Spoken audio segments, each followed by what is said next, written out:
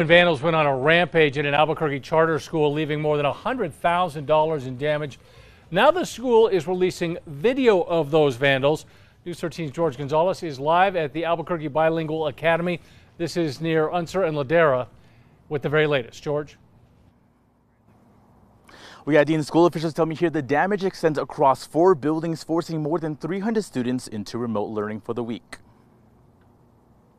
A lot of frustration, anger, and sadness, honestly. Video surveillance from Sunday afternoon captured 5 vandals breaking into the Albuquerque Bilingual Academy. We had a minor alarm notification for a sensor at 4 o'clock, and we had a fire alarm that was triggered by a fire extinguisher at about 7 o'clock or so, at which point AFD and APD responded, but any vandals or suspects were already gone at that point.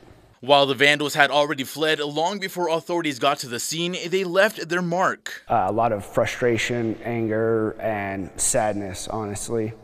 They were able to access 4 of our 7 buildings, including this brand new gym that we had just completed construction on in 2022. This is a brand new vinyl flooring that cost over $100,000 to install, and most likely it is destroyed from the paint. From splattered paint and graffiti to broken windows, smashed musical instruments, and smartboards, school officials say it's a devastating loss for their kids. We have to shut down school or certain areas for these repairs, depending on how long this floor takes to reinstall or anything like that. While the K-8 Academy does have an insurance policy, the repairs will cost upwards of $150,000. But school officials say the cost goes beyond just money.